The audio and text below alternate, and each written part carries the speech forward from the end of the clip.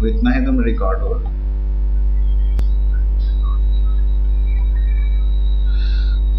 So first हम लोग यूटिल को इंपोर्ट किए हैं so that we can understand the limitations of what we have to provide facility so that we can use TreeSet object. First I'm removing this to make a heterogeneous to homogeneous, homogeneous to heterogeneous. Now in this program a TreeSet object is created. Now TreeSet is adding a different object of a student class. So what is the need of comparable interface here? It is important. Whenever we were adding a new object like this one, it will compare with the existing object. If the add method is, since add method is using compare to method to compare between two objects, so it is necessary to that the object must be a comparable. That means a student of class must implement a comparable interface like this and should provide a compare to method to show that on which column you want to compare. Here we are using a roll number to compare between two objects. So we are returning the difference between the current object's roll number and the passing object's roll number.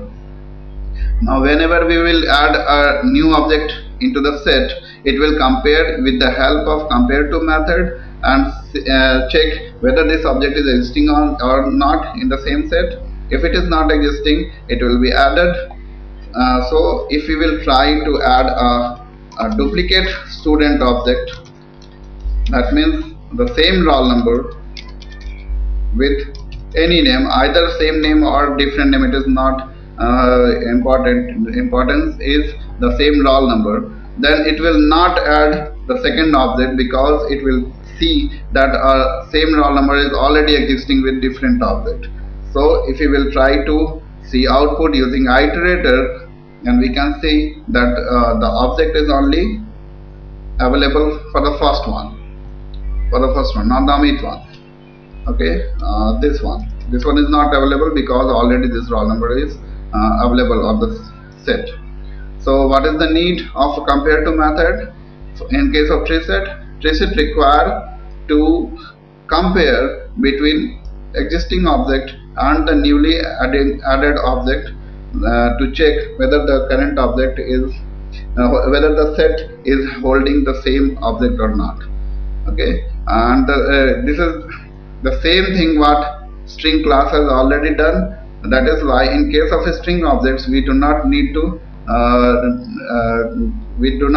compare. It is already done with the string class, which is the final class. And if we want to have our own custom class in the form of a TreeSet, then we should need to first implement a comparable interface and then provide a compare to method. This return 0 says that you should not add a new object. It may be possible that object is existing, or it may be possible that object is from different class. So whatever is there, if 0 is returned, the set will not add this object in the TreeSet. And that's all for today.